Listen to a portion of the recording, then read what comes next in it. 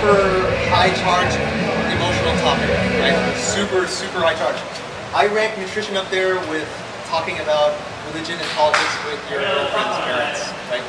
There's the amount of fervor and venom and fever and pitch that come with nutrition are, present. It's super, super weird topic. It doesn't stop us from doing it just because we're based. CrossFit looks at things in this order. Data, method, narrative. In this order. And it's like this on purpose. So, for example, data just looks like a measurement. It's a number of some sort. And my favorite example of this is we still have this girl, Jamie Murphy, her nickname's Badger. She comes to the 6 a.m.s. She was with us for 8 months. And inside of the 8 months, she had 0 pull-ups. 0. She could do them with the band, but she couldn't do non-band pull-ups. So she had 8 months, 0 pull-ups. And there were girls who were joining after her that got their pull-ups before her. It was very frustrating. We didn't know what to do. I knew what to do, but it didn't happen. So that's the data, right? It's not a judgment.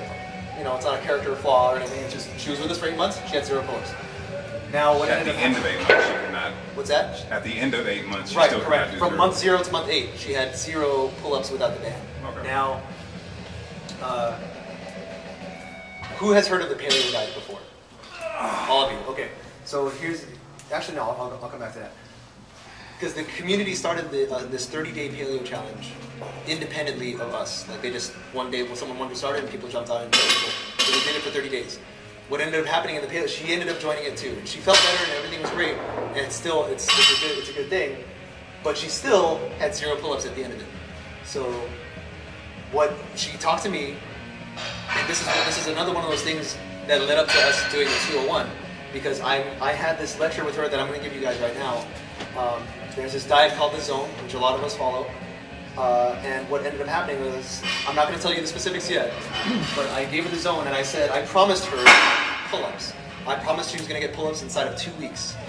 I just wanted her to do the Zone for 2 weeks. And so 1 week went by, she did it. I think a week and a half went by, she just still didn't have her pull-ups. She's getting worried, I'm getting worried, because I promised this girl, right? But inside of 1.5 weeks, she comes in during the warm-up and tries 1 pull-up without the band and makes it, right? And it felt so good that she came off and did another one, and then did another one. So inside of 1.5 weeks, she ended up with 3 pull-ups. Right? So this is data to me. So this is what we look for first. Then, if the data is interesting to us, only if it's interesting, do we look at the method.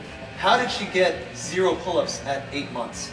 I know that she was doing CrossFit, but outside of CrossFit, outside of coming here, I don't know what she was doing. Right? I have no idea what she was doing. I know that she did the paleo diet for 30 months. I'm sorry, 30 days. But even within those 30 days, I don't know exactly what she was doing. So her diet could be really shitty.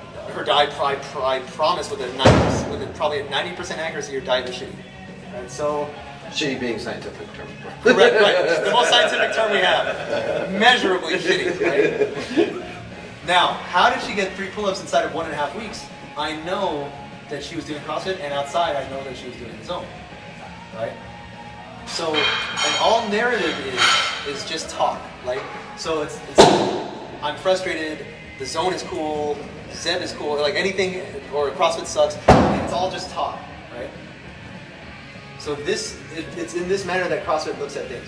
Data first, method then narrative. It's not like this program is excellent and we do such and such and such and I'm now able to do such and such and such. It's the reverse. So because we now know that your fitness looks like this and your health looks like this, anything that improves these things dramatically is interesting to us, and anything that does not is not interesting to us. Okay, that's that point. Because a lot of people come up to me and says, you know, I have this cool new supplement, and I have this cool new shoe, or I have this cool new, you know, pair of like compression shorts or whatever.